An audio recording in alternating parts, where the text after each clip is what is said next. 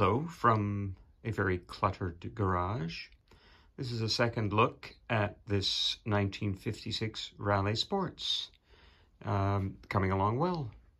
I gave the frame a good wipe, so it's a bit brighter in terms of the paint.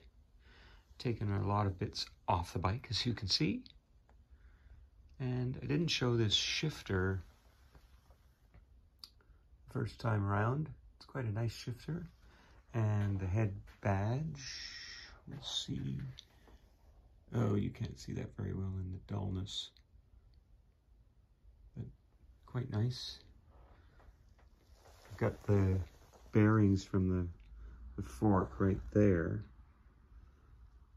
And I've cleaned up the front rim and hub and spokes, looking nice and shiny.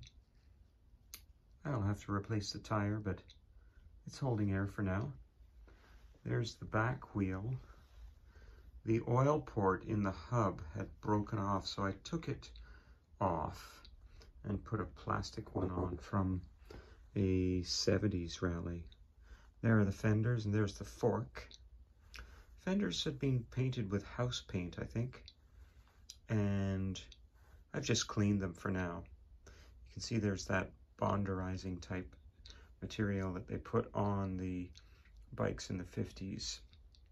The Raleighs, I think at this point, I've read also, maybe it was Sheldon Brown's site, that said the quality of the Raleighs in the late 50s was pretty much at its height.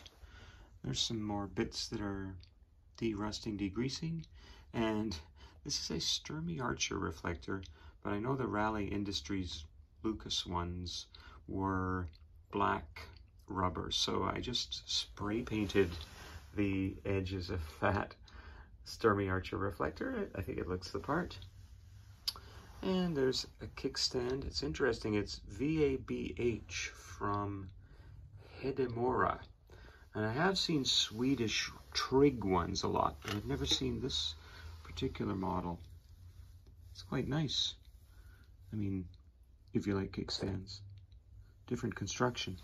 That is the chain, which is getting degreased in a yogurt container. I do recommend Activia. It's very tasty. And in this bin, that Bike It UK guy, he's so good. He says stick everything in a bucket, so I've done that mostly.